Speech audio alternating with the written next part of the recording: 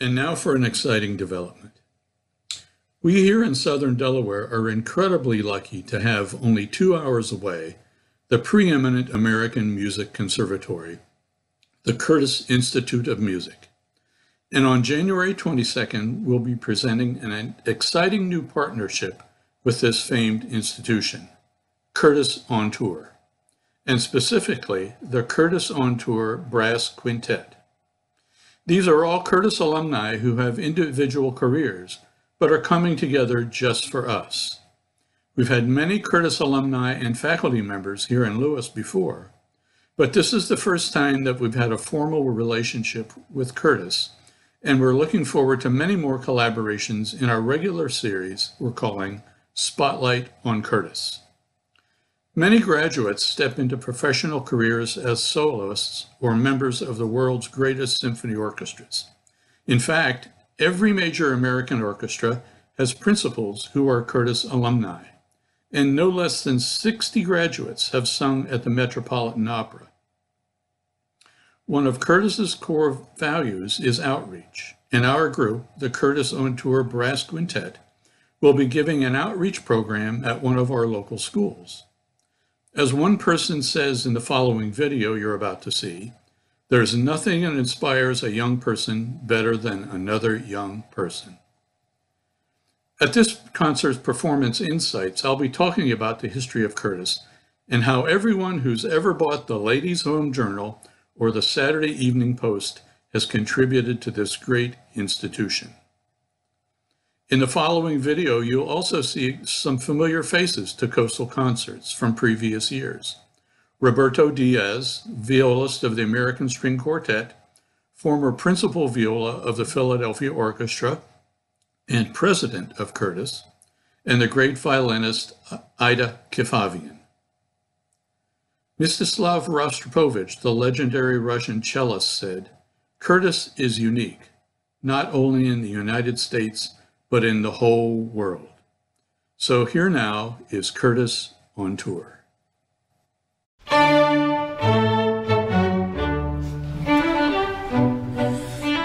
We have an unprecedented year for Curtis on Tour ahead, with touring activities in Asia, Europe, and here in the Americas.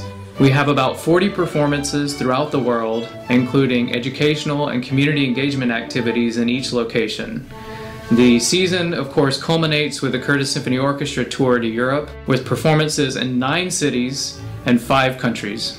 This is the most substantial year of touring we've ever had, ending with the most ambitious touring project we've ever taken on.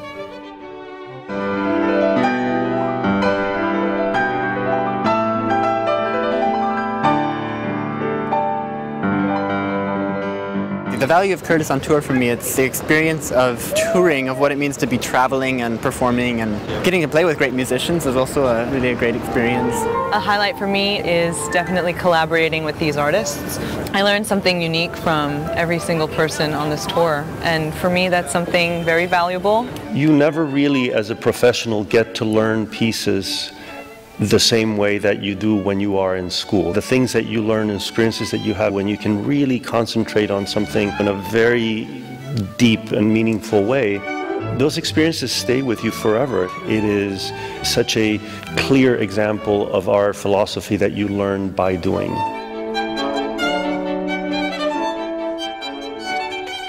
For us to give the students the opportunity to not just learn by doing in Philadelphia, but learning by doing what incredibly successful musicians actually do. They go on tours.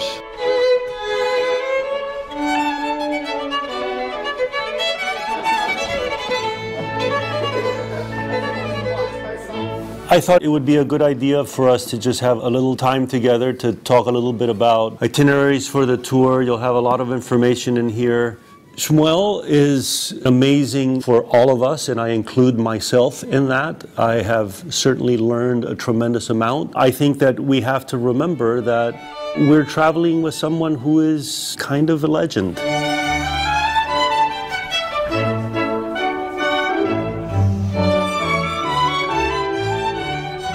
It's amazing how close people become because of the fact that they're sharing this common experience, and it's usually based on the music. It's really wonderful because we've seen this basically on every single trip that we've done.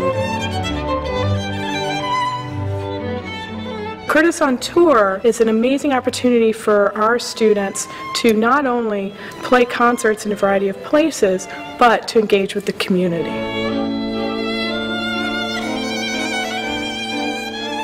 I love doing side-by-sides. I remember when I was really young and I did a side-by-side with the Philadelphia Youth Orchestra when I was in All City. You get to play next to these great players, and I was very inspired when I was young. I was sitting right up front with the principal cellist of the Sacramento Youth Orchestra. He was 10 years old. His name was Peter. We had a lot of fun playing with the Curtis musicians tonight. I learned that it is very important to watch your conductor. I noticed that they were all smiling at each other and really getting together in the music. No one will inspire a young person like a young person. So I think that we believe very strongly here at school that it's not just about performing, but it's also about your role as an advocate.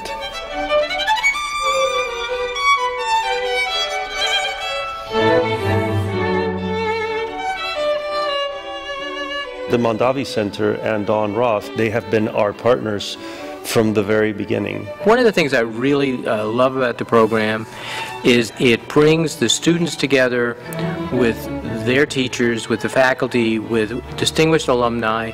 So it's never a pure student show, but it's really a mixture of these multi-generational artists from Curtis. And I think that makes it very powerful. Curtis on Tour didn't exist when I was a student, and now it became a very, very valuable instrument for the students to learn from performing. And also it's wonderful for me to see how they support each other.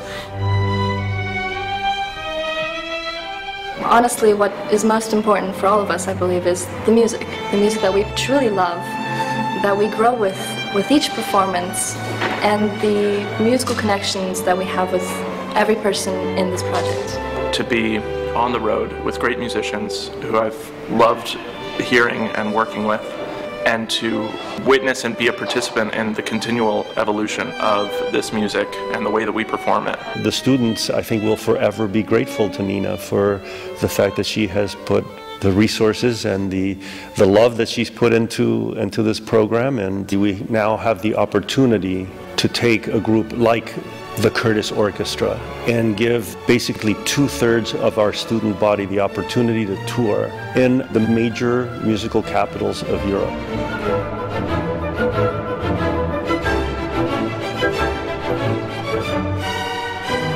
We are very fortunate and lucky to have put together this wonderful tour for the Curtis Symphony Orchestra this May and June. It's a huge tour. It's very impressive what they do in London, Berlin, Vienna, Salzburg, Dresden, Bremen, Helsinki. Young musicians will have experience for life once we do this quite dense tour where every day is packed with activity and playing. There are a lot of schools out there, and I don't know of any program that's quite like this, where a student learns the practical training of having to play a piece over and over again, wake up in a new city every other day or even every day, and be able to bring their A game onto the stage and perform at the highest level again and again. It's like a once-in-a-lifetime opportunity to get to do this and travel and play in these world-renowned venues. It's the most exciting thing, and I'm definitely going to remember it for the rest of my life. There's really nothing more instructional than really getting out on the battlefield and doing it. We are talking about the most talented musicians in the world, gathered together in one group, forming a collective. Many of the prominent orchestras of today would be proud to have such a great tour. Curtis on Tour has allowed us to start to bring the essence of Curtis to the world. From now on, every Curtis student will have the opportunity to learn from Curtis on Tour. We are tremendous believers in this art form and its value to society. And who better to highlight that than the next generation?